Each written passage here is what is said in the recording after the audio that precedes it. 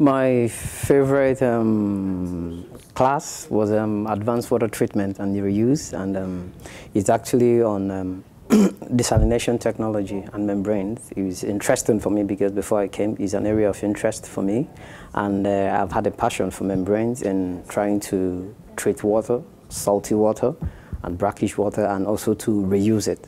So for me, it was the best because I also had an interest to do an MSc thesis on it. So it was the best. The best lecturer is Professor Mara Kennedy. I like the enthusiasm she uses to teach. When she comes to the class, I feel enlivened. I see this aura of enthusiasm around me because of how she gives her lectures. And beyond the lecture room, you can approach her for advice, you can approach her for directions. It has to do with whether it's the cause of her interest or not. She's always open. So for me, she was my best lecturer. Then my best group work was St. Martin, because in that group work simulated a real-life scenario of what it means to solve a water problem, because it had to do with planning, a master plan for a city. So we had to work with people from other disciplines. You have to work where there is no data. So for me, it simulates what happens in real life. So it was my best group work.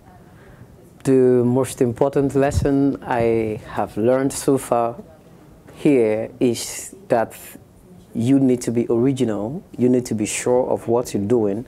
You don't necessarily need to have the answer to every problem, but in preferring solutions, your solutions must be cost effective.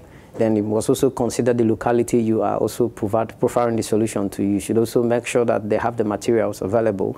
You should also make sure that your solutions can also be maintained. It is sustainable. You should also make sure that it does not impact negatively on the environment, because we had to link all our models to how does it relate to sustainable development goals. So those were the backgrounds or the core values you should always impute when trying to propose solutions.